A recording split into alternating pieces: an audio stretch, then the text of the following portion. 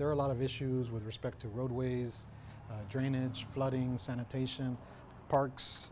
Those are all issues that we have to address here in Precinct 1. There's a new commissioner in town, David Fuentes. He now represents Precinct 1 of Hidalgo County. I hope he fulfills his promises and responsibilities as commissioner. Commissioner Fuentes ran against former Commissioner A.C. Cuellar and won by over 300 votes.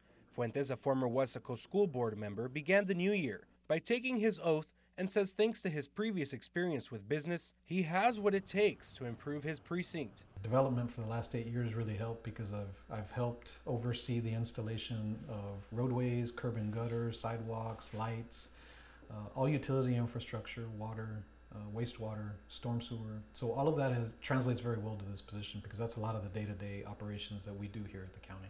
Residents here in Indian Hills say it's hard to put their trust yet again into a new commissioner after waiting years for necessary road improvements. The biggest problem here is the condition of the streets.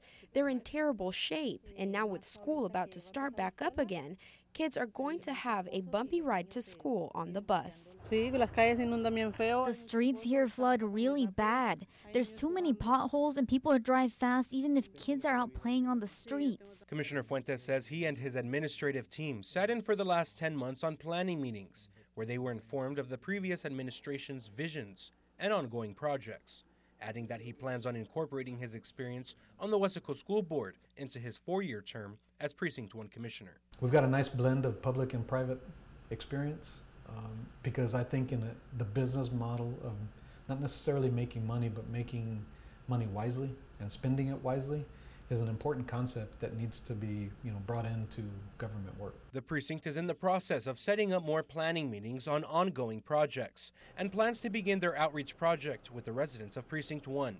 In Hidalgo County, Joel Flores, CBS 4 News and ValleyCentral.com.